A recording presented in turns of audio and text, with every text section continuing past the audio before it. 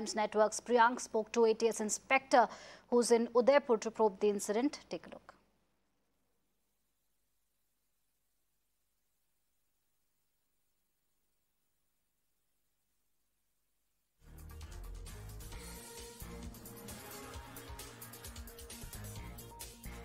SIT team is supervising the investigation, and as you rightly said, the investigation has been taken up by ATS. The initial investigation has started.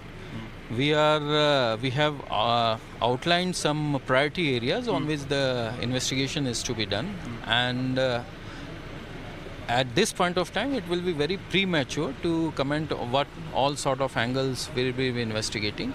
All I can say that seeing the seriousness of the incident, state government has constituted the SIT, and our focus will be to look on all possible aspects from the every angle. So who are these suspects? Because were they from here? Because in the videos they are claiming they are from Udaipur. Were they from here or they came from outside? The suspects which the local police has rounded up, they seem to be from here, but it has not been confirmed, and ATS is yet to take their custody. They are with the local police.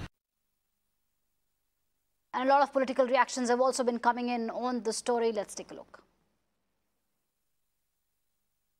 आज जो वाकया हुआ है उदयपुर के अंदर, ये अपने आप में एक अलग घटना नहीं है।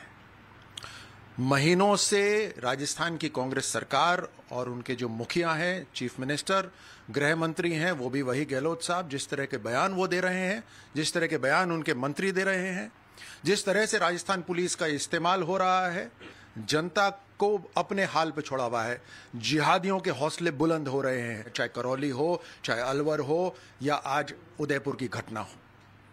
तुष्टीकरण की राजनीति का उदाहरण राजस्थान के अंदर पूरा तालिबान बना के रखा हुआ है कांग्रेस की राज्य सरकार ने।